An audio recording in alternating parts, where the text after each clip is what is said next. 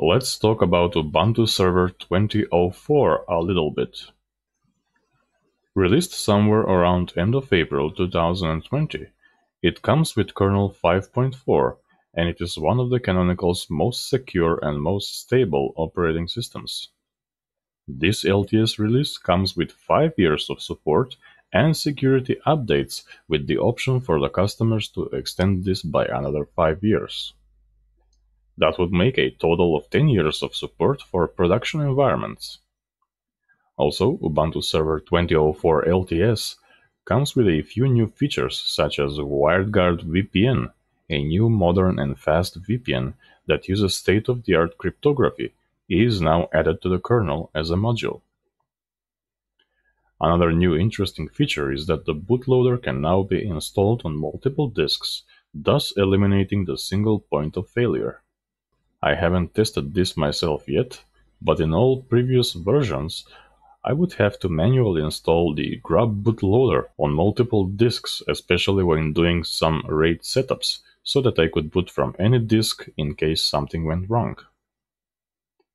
Ubuntu Server is also cloud optimized and provides additional flexibility for being customized in production environments with extra security features and kernel live patches.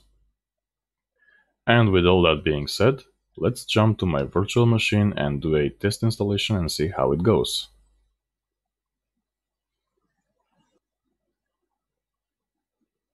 Once you boot the system, you'll be welcomed by this Ubiquiti installer that is now the default in Ubuntu 20.04. And you can't go back to the old Debian installer because Canonical no longer provides these alternative installer images. Like it or not, this is now the default, so you'll have to get used to it. Okay, so let's choose the language here first. And by the way, speaking of Ubiquiti, the installer can now actually auto-update itself. So this provides bug fixes and updates on features such as selection of server software, for example. So I will choose to update the installer here. And by the way, this only takes a few seconds. And there we go.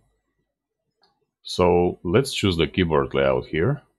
And for the network, I already have DHCP enabled, so I'll just select Done. I don't use any proxies, so I'll leave it blank. And for the mirror, the suggested server is okay for me, so I'll select Done. Next, we need to select the disk for the installation now. Let's actually check the disk partitioning utility here. And I'm going to choose Custom Storage Layout. And then choose to create a new GPT partition. And by the way, this utility seems a little bit simpler, and it also does some things automatically for you. I find that a little bit annoying. Like in this example, I'm creating a root partition here, and it automatically and so conveniently creates an EFI boot partition. So let's choose Done, and then Continue. And now let's enter our profile information, the username, server name, and the password. And here I will choose to install the OpenSSH server. And also the cool feature here is that you can import your existing SSH identities either from GitHub or Launchpad. And now we come to the part where we can use some of the Canonical's software automation magic called snaps. Well, maybe for some. I personally don't like snaps at all because they are a total mess for me. Now I get the idea behind snaps. It's totally fine and it's appreciated. You get an independent server app that lives inside its own environment with all of the dependencies, databases, software, and libraries needed for it to function, but it is a waste of resources and space. Snaps are like shattered pieces of various types of glass glued together trying to be a container. I really don't want to sound negative, but this is not the best way of delivering software in my opinion, and I doubt it will ever be. Now, I have tested some of these snaps and I was disappointed. They really offer the easier route here. You need something quickly, and boom, it's there. That's all fine, but when it comes to some specific client-server applications, it's always better to install things from scratch and configure them yourself. Like, for example, I tried installing Nextcloud from Ubuntu Snaps, and the package that I got installed on my server, not only it took a little bit of more resources, but it was also poorly optimized.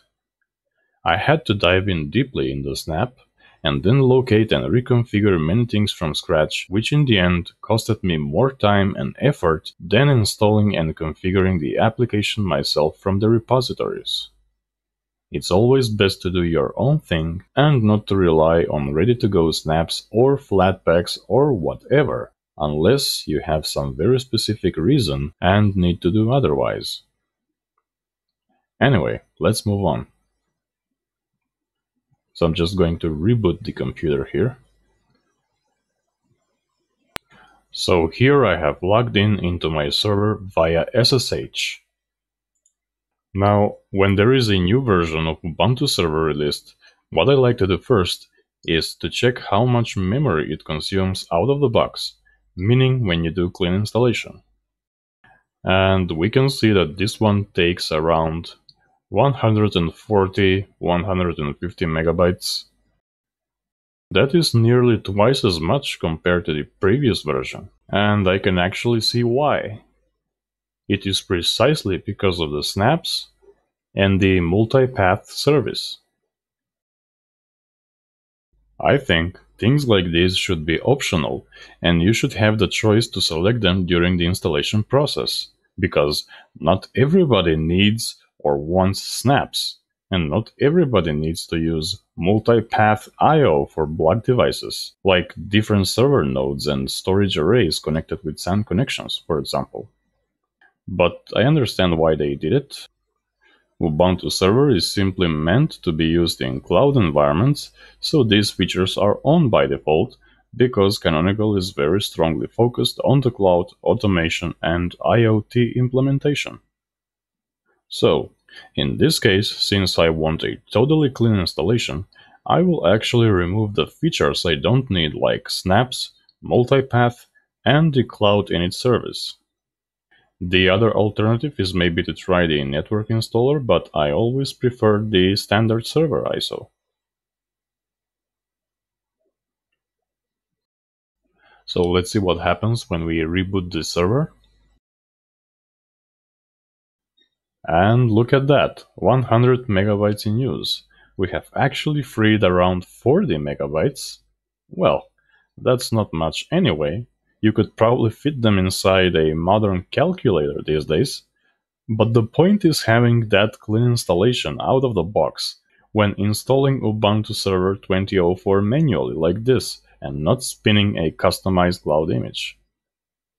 Anyway, that was my quick glance at Ubuntu Server 20.04, and I hope that you enjoyed this video.